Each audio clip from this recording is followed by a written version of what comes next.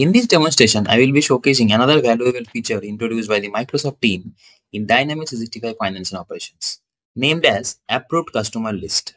This functionality enables administrators to configure rules that restrict the sale of certain products to specific customers.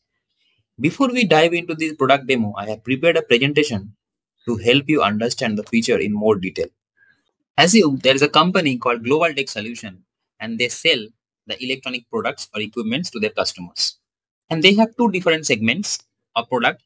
One is consumer grade electronics and another is industrial grade equipment. When we talk about consumer grade electronics, it has products such as wireless headphones, smartphones, sensors, Bluetooth speaker. It mainly these segments are for their retail customers. Another segment which is industrial grade equipment, it comes with PLCs, industrial IoT devices, rug tablets. These segments is mainly for their industrial customers or manufacturing customers. So ideally, this company wants to have a control in the system that whenever any customer falls under the retail customer group or retailers and distributors customer group, the applicable item which will be allowed to sell, which is wireless headphones, smartphone sensors, Bluetooth speakers. The flip side, whenever they select any customer falling under the industrial customer group, the only applicable item which will be showcasing or visible in the sales order, sales agreement or sales quotation, which is PLCs, industrial IoT devices and rug tablets. This control can be enforced in Dynamics 365 Finance and Operation going forward from 10.44 version. So now I'm in Microsoft Dynamics 365 Finance and Operations. In my screen, in the feature management, the feature name is Approved Customer List, which I have enabled it. If you see the description of this feature, it says this feature allows administrators to set up rules that restrict the sale of specific products to specific customers. The feature applies to sales orders, sales quotations, and sales agreements. Now let's have a look what we have as a new with this feature. Once the feature is enabled, we will quickly jump into the release product form, and under the sale tab, we will see one segment has been given called approved customer. Under this, two new options are given: approved customer list check method and approved item group. Let's understand it in detail. So this approved customer list check method means if we select no check, user can select this item with any customer regardless of the setup. If we talk about not allowed, that means only the allowed customers with this item can be selected in the sales order, sales agreement, and sales quotation. And warning only means if the customer is not added into this item setup, and if we try to select that customer with this item, system will still validate it and it will give the warning, but it will still allow you to proceed further with the documents. Now we will test this by keeping it not allowed. And remember, as of now, we have not added or we have not configured any setup with this item for any customer. So that means ideally, if we select this product with any customer, it will give us the error. Let's see. I will quickly go to sales order form and we'll create a new sales order and we'll select this customer. We'll select warehouse site. We'll click OK. And in the line, I will select that item which we have configured as not allowed. So I'm selecting this item. So now I will notice there is an error that customer code CEU00001 is not allowed, authorized for 1000 product. So that is the error which user will get while selecting the item if that is selected as not allowed and that customer is not added into that item configuration in approved customer list. Now I would like to show the warning message if we keep the check method as warning only. I have changed the setup for this item to warning only, and I will use this same item in the same sales order to see the warning message. I've selected this item, and if you notice, the warning message has popped up. And since it's warning, you can still go ahead and proceed for further steps like confirmation, pick and pack, and you can proceed further with this sales order. We will see how to add customers in the item list. To add customer or customers into the approved customer list, we can add it from the release products, select the item. From the action pane sale, there is new option called approved customer. And under approved customer, you can click on setup. And then you can add the customers one by one.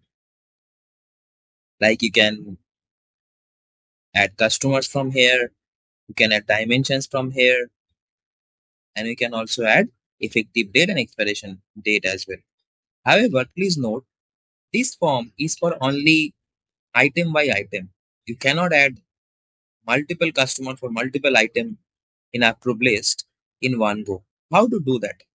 With this new feature, there is new option is available under the product information management, which is approved customer list under the setup. There are two options, approved customer list setup and approved item groups. We will explore this approved customer list setup first. I'll click on this. And from here, as I mentioned earlier, from this approved customer list setup, we can configure approved customer list in bulk. We can select one customer, we can select item, or we can select customer group, item group. So combination of both, the system will allow us to select item with the customer. Let's see how we can do that. We'll click on new. We'll select one customer, this customer, and then we'll select the item, the 10000, and we can select the effective date and expiration date. Since we don't have any dimension in this product, so I will create another line item which will have dimension as color, and then we will test that as well. I will select new. I will select the same customer. Now I will select the item 4401. Now in the color, I will select black. If I keep it blank, that means system will allow us to select this item with this customer with any color. But since we are adding color now, it will only validate, it will allow us to select the item with only black. That means even if we select 4401 with this customer, and if we select other color like blue, green, system will validate and give us an error because allowed item is 4401 with color black. I have configured this. Now we will test this in the sales order. Now I'm in the sales order page. I will click new. I will select the same customer what we have configured. I will select warehouse and site. And I will click OK to create the sales order. Now, interesting part, with this new feature, when you click item number, when a user is going to select the item, since the configuration is done, then going forward by default, user will be able to see the approved items. Not all the items will come when this setup is configured. So you can see for our case, this customer have only two options or two items are approved, right? So for that reason, these two items are coming. In case they want to see all items, they can change this and they can select all items as well. But for now, as since we have configured this approved item list, these two items will come. We will test one by one. So we will select this 1000 and see there is no error. If I even save this one, there is no error. The reason is we have added this into the approved item list for this item. Now you will select another line which we have configured for 4401. And once we talk about this 4401, since we have configured this 4401 and with the color black, so we will select another color to see is there any error coming or not. We'll select blue. We'll select save. And if you notice, the customer code CU0001 is not authorized for 4401 blue. The reason is here we have configured this and with the variant we have allowed only for black color. So if you select any color than black, the error will come. I will just delete this or cross this one and now I will change this from blue to black. Now if I save this one, you will see there is no error.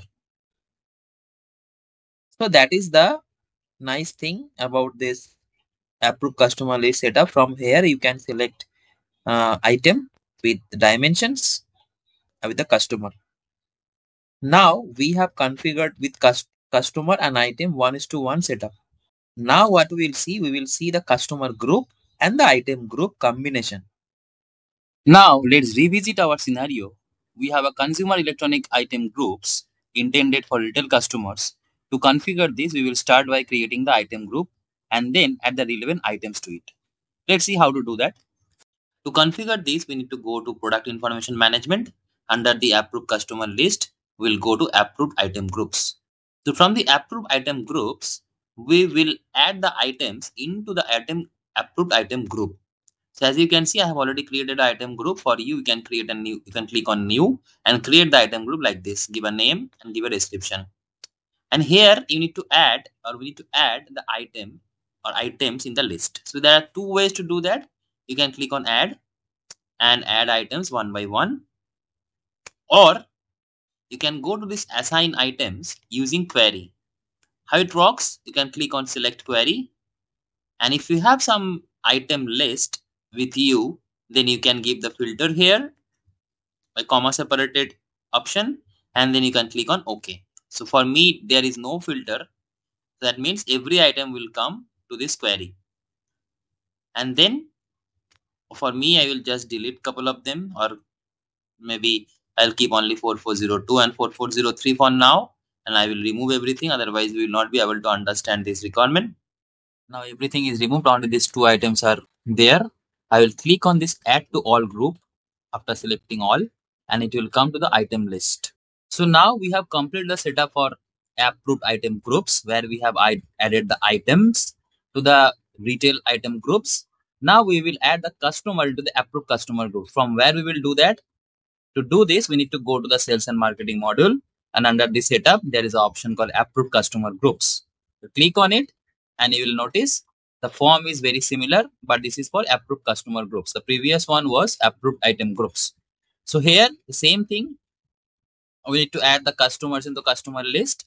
Either you select from assign customer using query, then select query, or you can add manually the customers using the add option. So I will add customers, two customers. First, I will select this customer 002, and then I will select the customer for customer 004.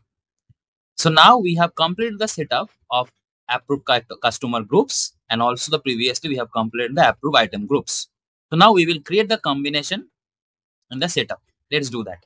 To do this configuration, we need to go to product information management, the same form, which is approved customer list setup. We'll click on it, new, and in the customer code, we'll select group, and in the customer relation, we'll select the customer group which you have created, which is retail, and in the item code, we will select group, and the item relation, which will select the item group which you have created, retail items.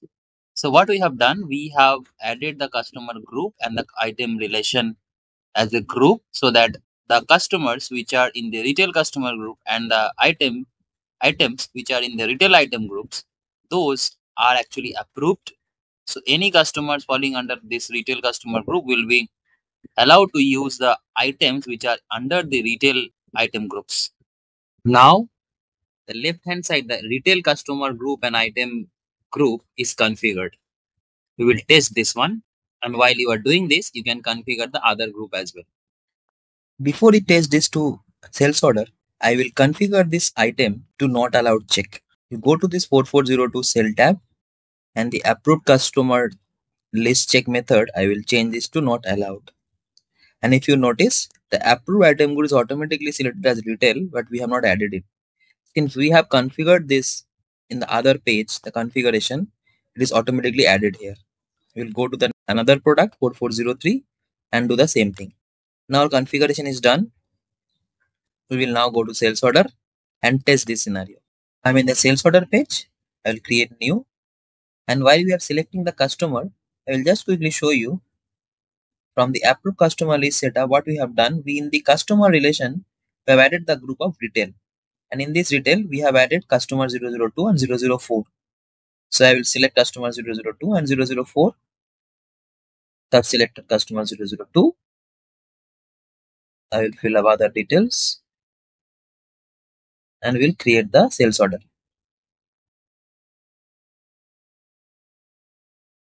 Now from the line, we can see the approved items are only 4402 and 4403.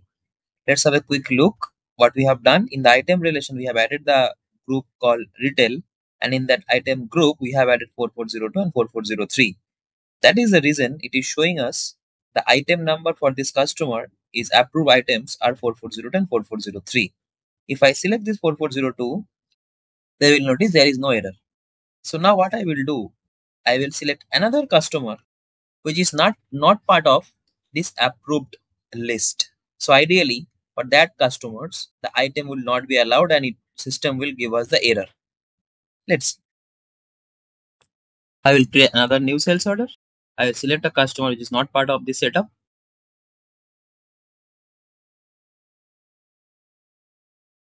And from the item number, I will select 4402.